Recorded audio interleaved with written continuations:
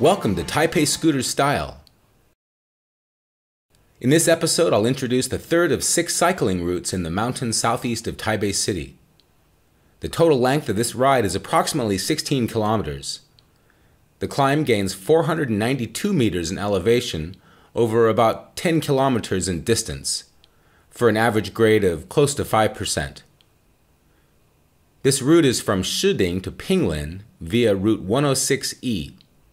Shiding is a small town on a river and worth the few minutes it takes to explore on foot. Pinglin, your destination, is in a tea-growing area, and you'll pass next to tea fields on the descent. At the bottom of the hill, the ride finishes at Route 42. For the next ride in this series, turn left at the intersection, continue along Route 42 for just about 200 meters, and take the left turn. You'll pass under the freeway and then head up a steep, narrow road.